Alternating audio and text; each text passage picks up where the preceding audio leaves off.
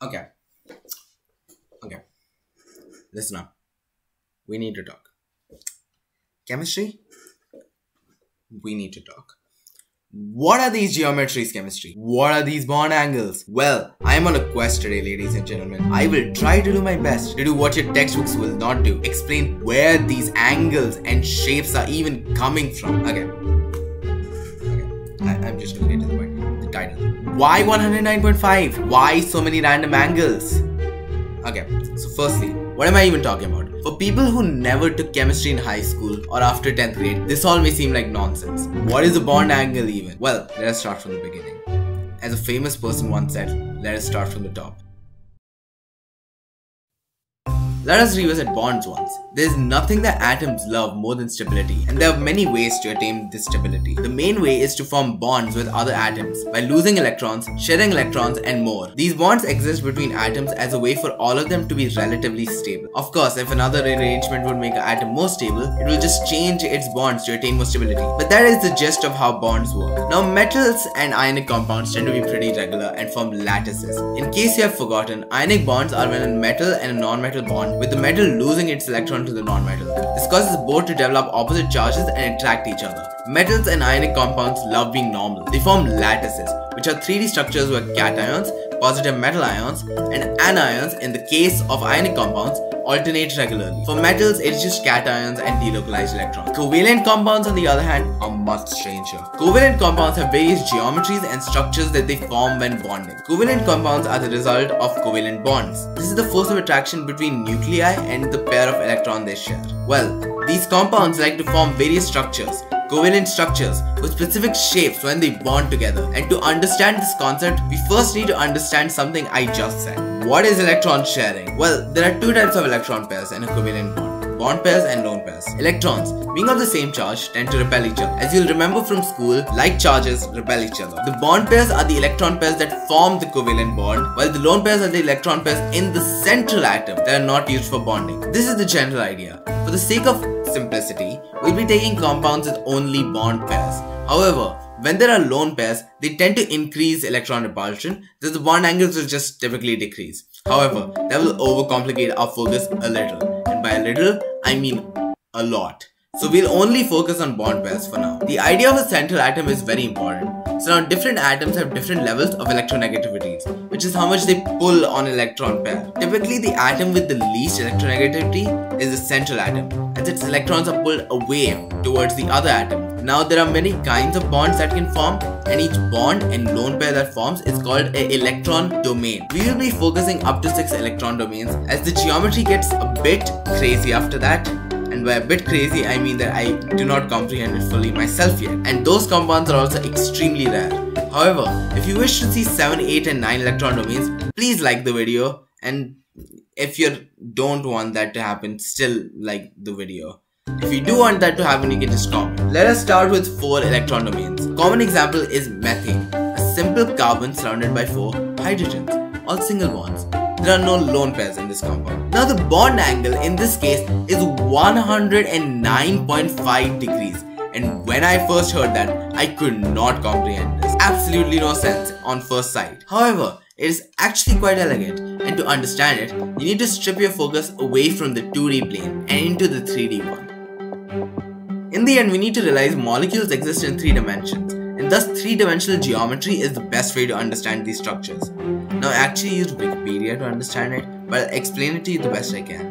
Imagine the 3D plane with origin 0, 0, 0. Now we can make that on a handy tool we call GeoGebra. Now let us imagine the central atom, carbon, sitting at the origin. And now let us imagine 4 hydrogen atoms. All hydrogen atoms are an equal distance away from the carbon, and thus we can take up points with a unit difference in each direction. This gives us the points -1, 1, -1, -1, -1, 1, -1, 1, and 1, 1, -1.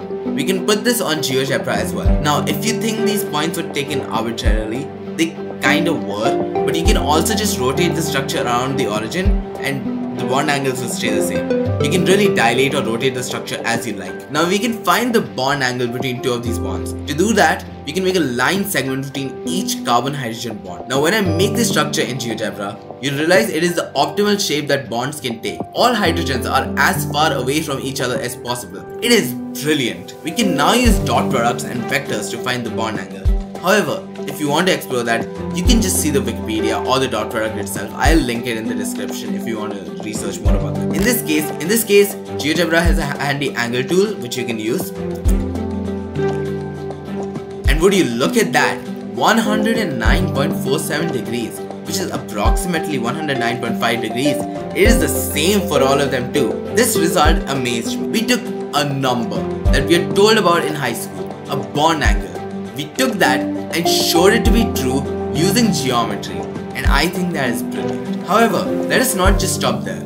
Let us move on to trigonal bipyramidal structures. That is a mouthful to say every single time. This, in summary, is just 5 electron domains, but in reality they are just 2 structures within one. There is a trigonal planar on one pair of axes and a linear bond on the other. Now, in case you are wondering what those are, a trigonal planar has 3 electron domains and a linear has 2. And 3 plus 2 is 5. That's how we get the 5 electron domains. Now, these axes have to be perpendicular to each other, otherwise there is too much inter-electron repulsion. So we will now be using geometry to show why there are 3 bond angles: 90 degrees, 120 degrees, and 180 degrees. Let us use the example of PCl5, phosphorus pentachloride. Phosphorus is the central atom here. So let us use the same tool and plot it at the origin. Now let us plot the linear bond. One chlorine at 0,0,1 and the other at 0,0,-1. You can see the 2 chlorines form a perfect linear bond.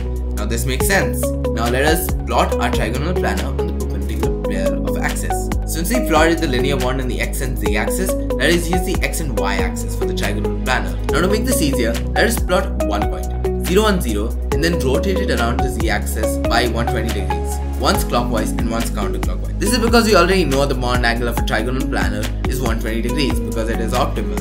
And you will notice that this shape is perfectly optimal. Once again, we have a perfectly optimal structure with all electrons as far away from each other as possible. Plane with the trigonal planar is called the equatorial plane. As convention, the linear bonds are called axial bonds and the trigonal planar bonds are called equatorial bonds, as they're on the equatorial plane. Now using the angle tool again, we see 3 bond angles.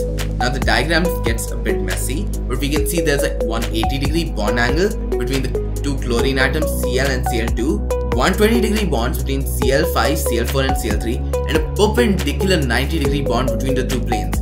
This forms the 3 bond angles that we see in a trigonal bipyramidal geometry. Lastly, there is the easiest, which is 6 electron domains, also called octahedral. It is also the easiest to say. Let us take the example of SF6 or sulfur hexafluoride. This is just 3 perpendicular linear bonds which we can plot on perpendicular axes. So let us plot sulfur at the origin. We can take one pair of points 1, 0, 0 and negative 1, 0, 0. Another one is 0, 1, 0 and 0, negative 1, 0.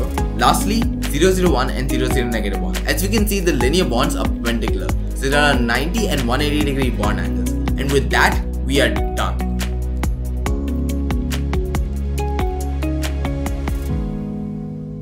So, that was quite a journey. What we have done here is taken something we consider just a fact, something to be true, and proved why it is true. And this is exactly what I love about science and math. We can take something and prove it. In this case, it's using geometry and show it to be true. Something in nature, corresponding with our geometries and symmetry. That is beautiful. And while I may have started this video rambling, and to be honest, I continue to ramble throughout certain sections of this video, I hope you can end this video realizing these disciplines, physics, chemistry, math, biology, etc. They are not disparate. They're all intertwined, wonderful disciplines that can come together in unexpected ways to reveal truths about our world, even if that truth is disguised as a bond angle of 109.5 degrees. Thank you for watching, and please hit the like button, subscribe and click the bell icon. Thank you.